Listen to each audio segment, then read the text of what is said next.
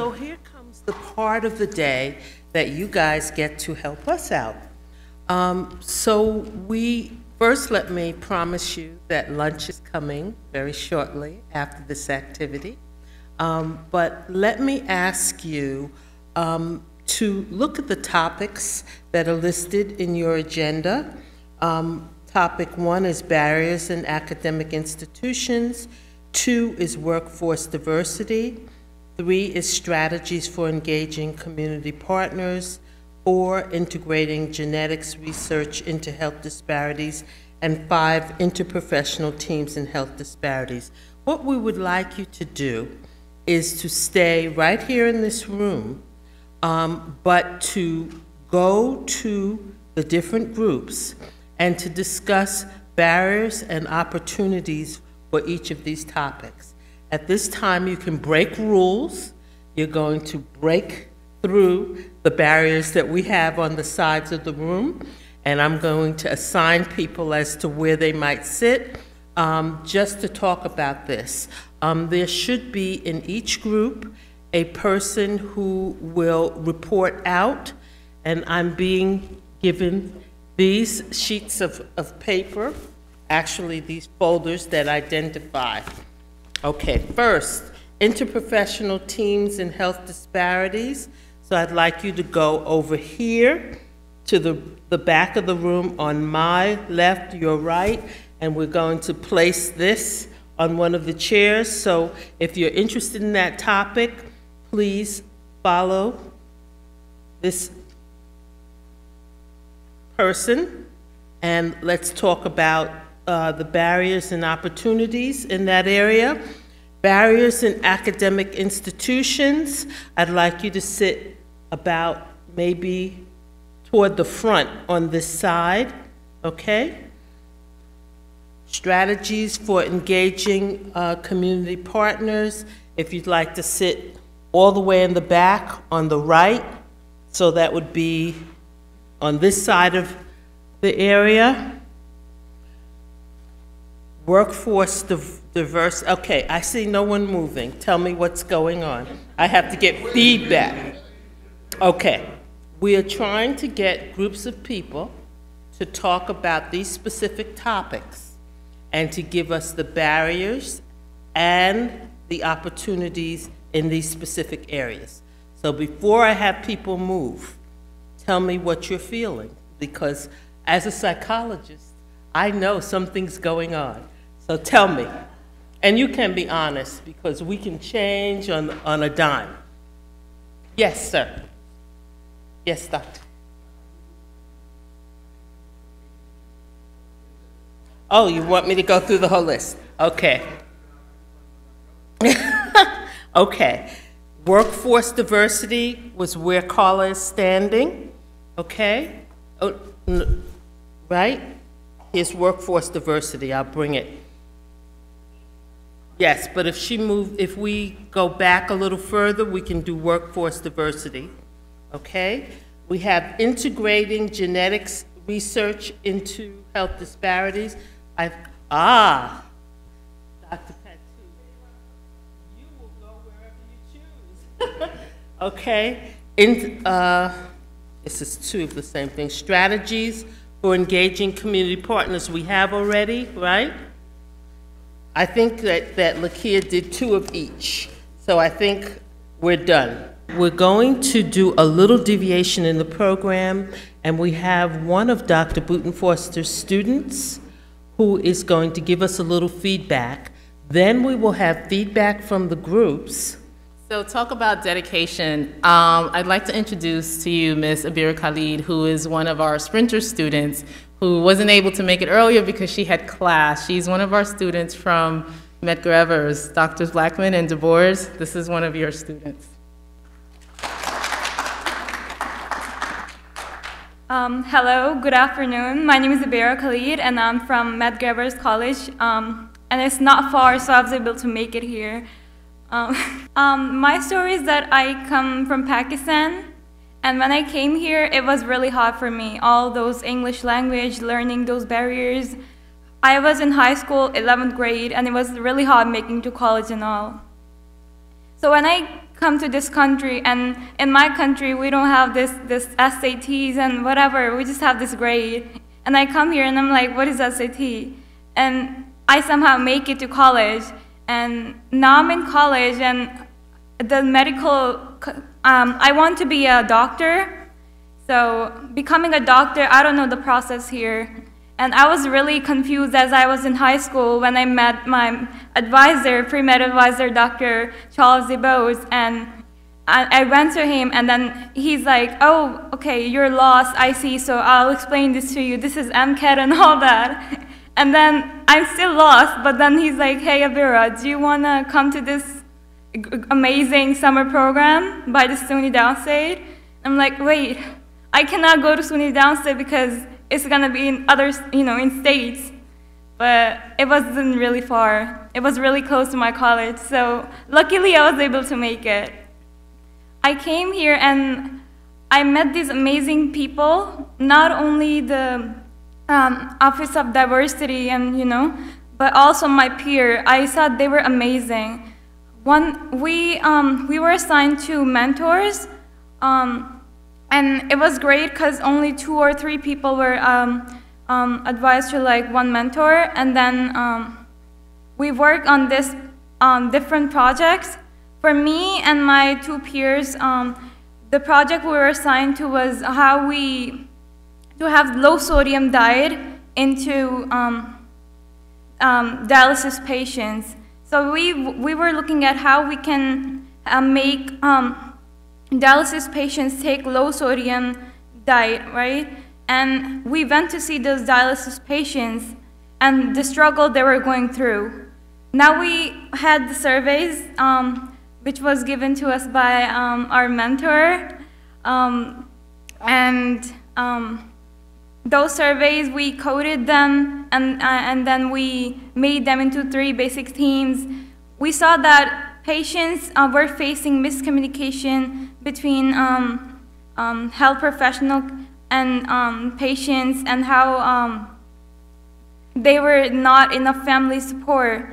And we want to do something about that. So we kind of coded them and made them into teams so we can come up with how is this happening, so we can further do research on this.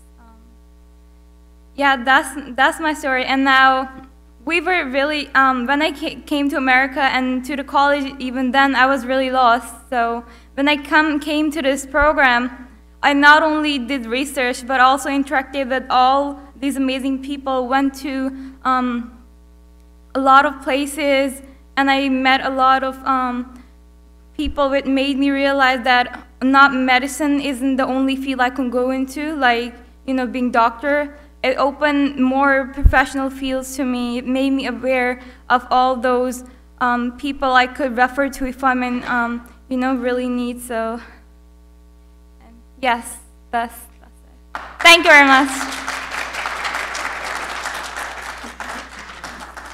Thank you so much.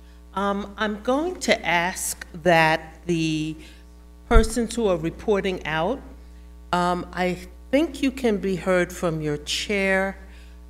So if we can just, I'm going to go through the names, and whoever is the reporter for that group, please just stand and give us some information about what your group came up with. And of course, you'll leave with us a written document so that we can use this as we develop the programming for transport. Okay. Okay. Our leader has asked that you come and share with us at the mic. So I'm looking at Dr. Blackman, who doesn't want to move, but I'm going to let him move. Okay, what group are you with, Dr. Blackman? Okay. Please come and join us.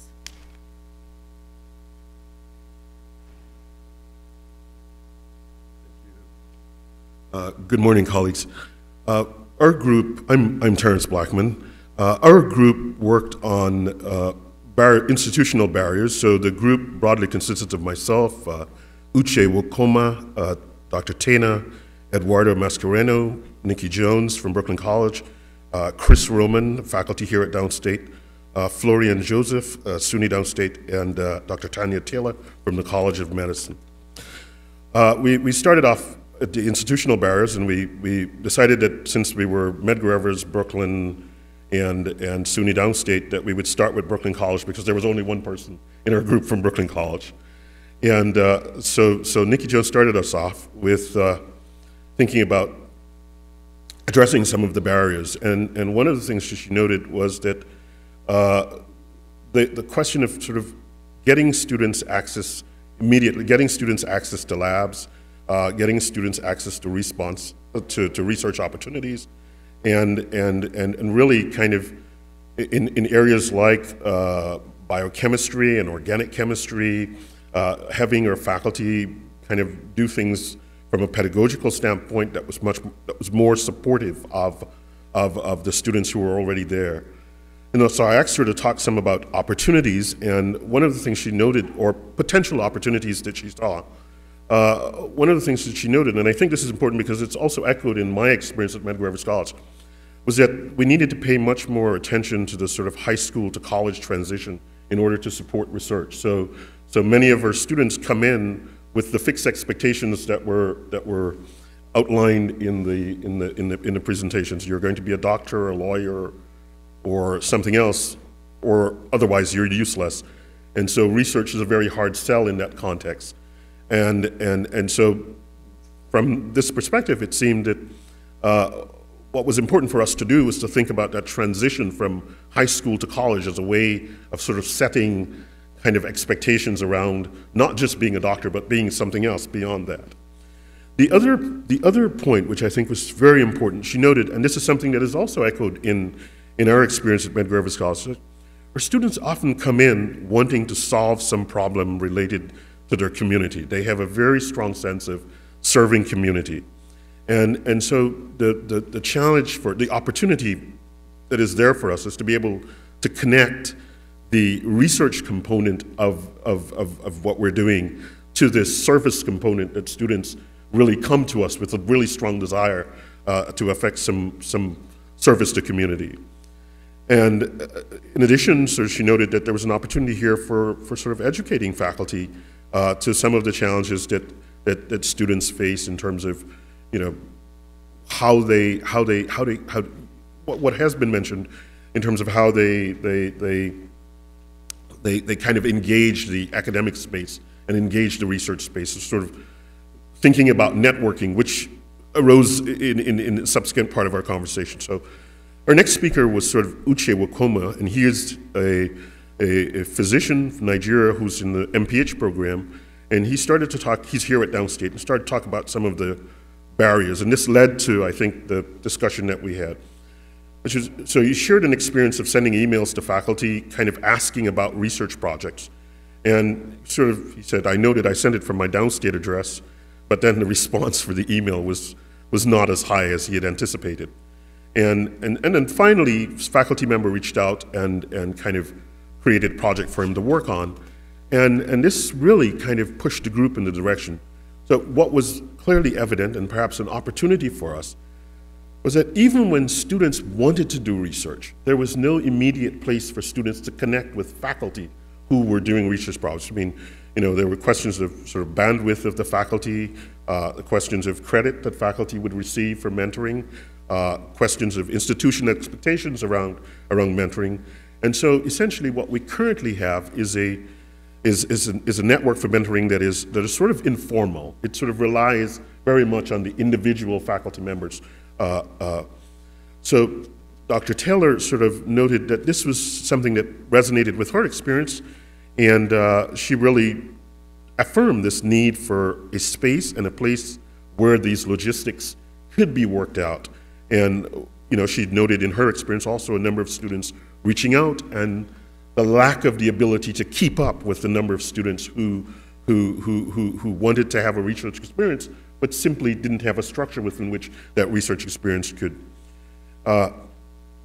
So again, she too affirmed the need for some kind of credit for mentoring and also sort of noting this balance that needs to be, in order to have research experiences for students, she needs to write grants in order to have research projects going in her office, and so there's a need for some kind of balanced structure supporting her efforts around grant writing. I'll end now, because this really dovetailed very nicely. Eduardo noted that for 4 years, he and colleagues have been running a kind of informal summer program, which brings students in to talk about some of the issues that we've described, hypertension, et cetera. But essentially, it's something that broadly is not formal, and it lacks a particular kind of structure. And he expressed sort of real challenge of finding undergraduates who would be interested in participating in that. And we ended really nicely, because Tina noted that, you know, a number of, their problem was exactly the opposite. Their problem was that they had a number of programs, and they struggled to find mentors who would participate in that program. So I think, you know, broadly there are some gaps and there are some opportunities. Mentors, students, and a network that connects mentors, students in some formal way, so that it's not just done at the level of a nice professor, but it's done at the level of the institution. So sort of broadly where our group ended. We didn't really have a chance to talk much about workforce diversity, but my apologies for that. I was a bit slow as the guide. Thank you. Thank you very much. I'm Larry Schell. I'm from Albany, and I have to say that it's been a real pleasure to be here. Very encouraging and very informative, and I'm really glad I made the trip. So the team that I was part of is the Interprofessional Teams in Health Disparities. And what we started out with was focusing not so much on names, but on different disciplines and backgrounds. And so we had in our group clinical psychiatry, social psychology, cardiovascular disease research, OBGYN and endocrinology specialties, anthropology, nursing, nursing research, nursing service. So we felt we had a fairly diverse group of backgrounds, intellectual or research backgrounds in the group, so we could talk about interprofessional teams. I have here more sound bites than I have text, the way my predecessor delivered such a beautiful description of what they had learned. So in the resources category, because we divided things up into resources and opportunities, so in the opportunities category, we saw resources as the number one opportunity, the diversity of content, of research areas at the medical center, and where we are, physically where we are, that is in Brooklyn itself as an opportunity. Learning from each other was an opportunity also gained by interprofessional teams. We have diverse faculty and researchers, and they are diverse not only intellectually, but also in their backgrounds and ancestries, and therefore their experiences on Earth, which is a huge opportunity. It was also described that we have an opportunity through our interprofessional team to respond to patients in a more holistic fashion. Another opportunity is technology that allows us to link arms. And there are grants on campus which were identified as being opportunities for getting people together, for combining research expertise, and for encouraging interdisciplinary research. Another opportunity was the engagement of community and the leaders in the community, and showcasing our accomplishments to legislative leaders, because that's very important. We can also promote evidence-based medicine. That was brought up as an opportunity. And finally, funding. That is to say that with an interdisciplinary team, interprofessional team, we have opportunities for funding which might not be available with a more narrow focus. And even funding opportunities which are fairly narrow still are now seeking interprofessional teams to lead the work. The challenge list, I'm glad to say, is a little shorter. One of them is the need to focus on a target. It's very easy to be kind of a little scattered with an interprofessional team. Communication, literally communication, that is talking to each other, and the vocabulary and concepts which the team members are using can be different, and it takes a while to introduce these concepts and to achieve a certain kind of intellectual harmony in the communication. And then there's a very basic thing, it's called scheduling. People are very busy, there are different kinds of schedules involved. I know that some groups are meeting by telephone at 5 o'clock in the evening, for instance, because it's impossible to get everybody in the same room at the same time in regular working hours. A challenge, again, is knowledge of others' areas of work. Most of us have been trained in a fairly narrow area, and it takes some up-learning to get used to other people's backgrounds and expertises.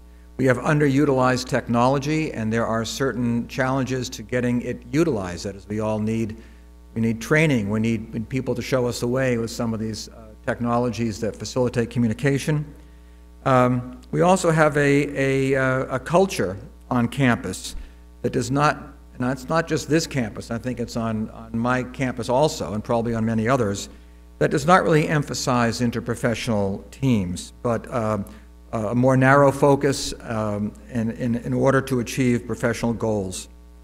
Finally, not finally, I should say, it takes money to accomplish a lot of these things, and that's a challenge. We need additional funds for support services, and the results of that support may not be seen in the timeline that most administrators and researchers have to follow for their reporting. So many of these investments are made now, but the fruits are to be found, to be reaped, harvested in a number of years, long after the report of where did that money go and what was it used for was due.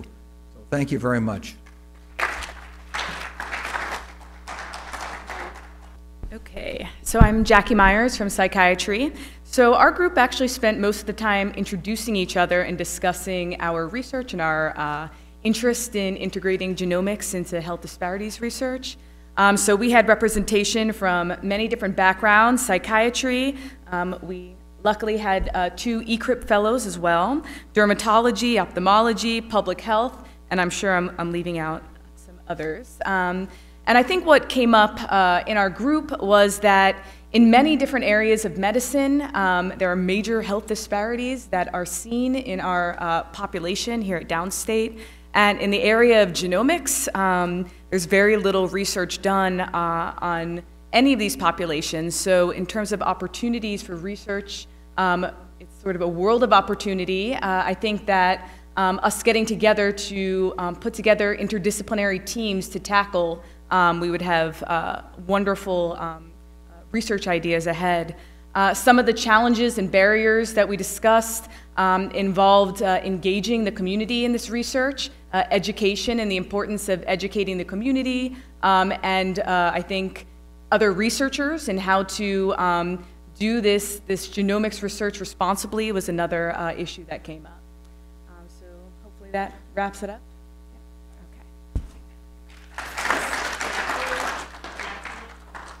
Somehow or another, I became the leader of this group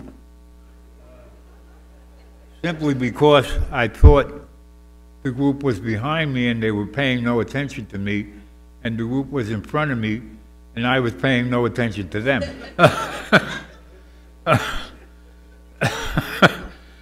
They finally discovered who I was and that I was already writing, so if you're already writing, go ahead, write, all right?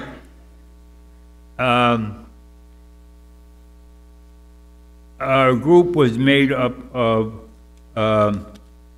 someone who's Italian American and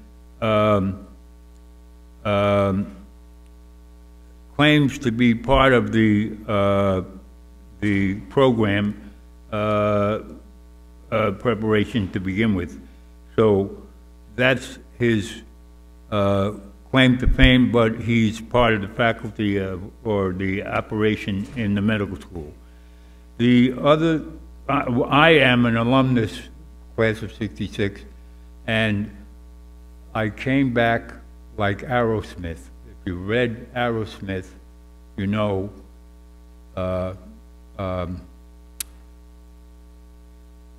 the newspaper man in the Middle West who wrote Aerosmith described Aerosmith as the grandson of a doctor who became a doctor by sitting with a doctor. In those days, in the Middle West, no medical schools, you sat with a doctor, go take the license exam, and you're a doctor. That's how Jefferson became a lawyer, even though he never practiced, all right?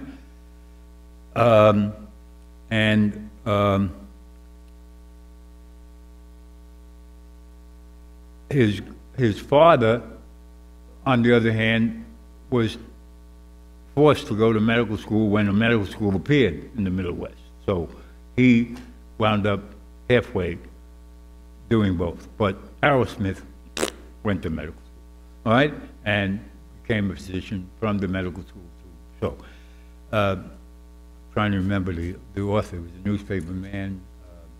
At any rate, he was a Middle Westerner, and he described Aerosmith's time in practice, all right?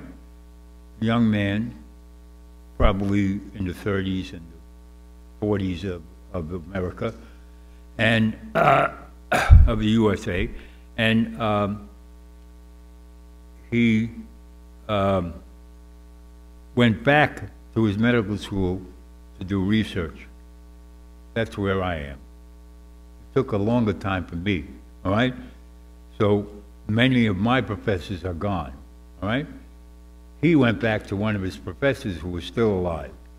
And the funny thing that Sinclair Lewis, a nice Protestant gentleman from the Middle West, newspaper man, could say was that Aerosmith went back to the medical school where he graduated from to do research with a scientist, and the scientist's name was a Jewish name.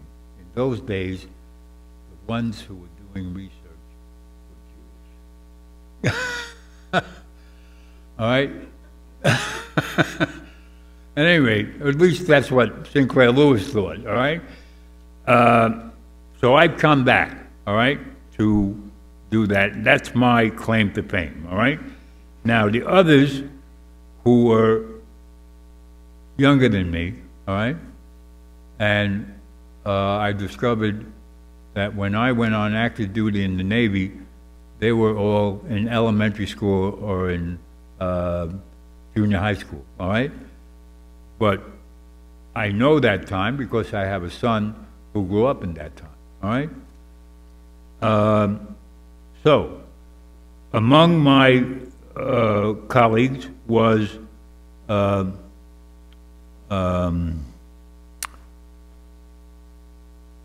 Andrew D'Onofrio, an Italian-American, who I befriended and lost his name in space because I didn't have it on the chart. I only remember names when I see them on the chart and after the second visit, all right? All right. Okay, the other significant person was Evelyn Mayher from Canberra, care manager for community health care, all right? And Cindy Jean Baptiste, Canberra, career programmer, manager, community health, and I'm assuming 11 is Latin American, and that Cindy is Haitian, and we didn't practice French while I was talking with her, because her French is much better than mine, even though it's Creole, all right? And the last person who showed up in the group was Gracie Han, who's a Chinese-American staff worker in Downstate, interested in community African-American health and HIV disparities, okay? So that's the group, all right? And we came up with the following.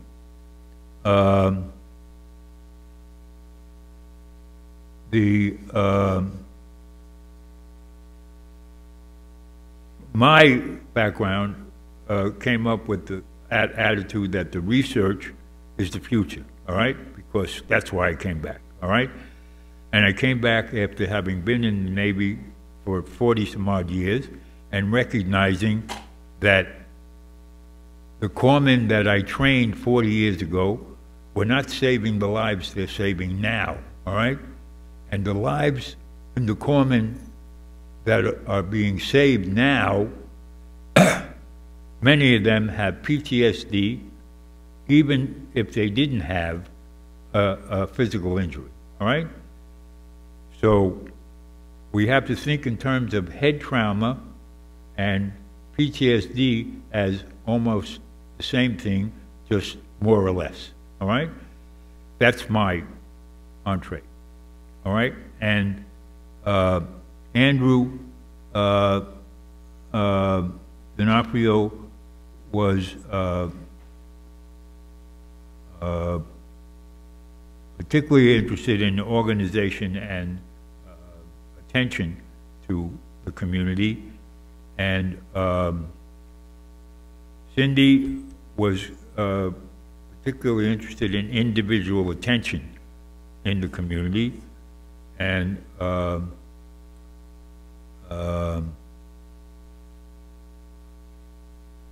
Evelyn also individual attention. So that's our group, all right? And that's the feedback.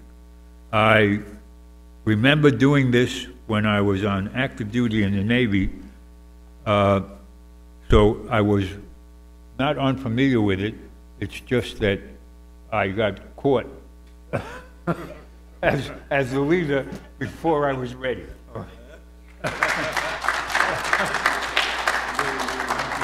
Okay, let's give a hand to everyone. So with that, thank you for all of you who have come from various places, from our capital city, Albany, to Downstate, to help us get through this day, and from Mega Evers, from Brooklyn College, from all the colleges and schools at SUNY Downstate. We thank you very much for coming and making this very successful.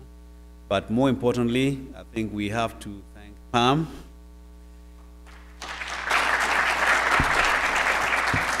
Where is Shamika? Where is she? Where is Shamika? Yeah, she's right there. She's us. All right. So all the announcement and all that stuff, you know, between her and Pam, they were handling the communications. Where's Lakia? Lakia is outside. Okay, very good. So thank you all. Now, do you have any other comments to make, Dr. Patu? Again, we'll see you next year, and thank you.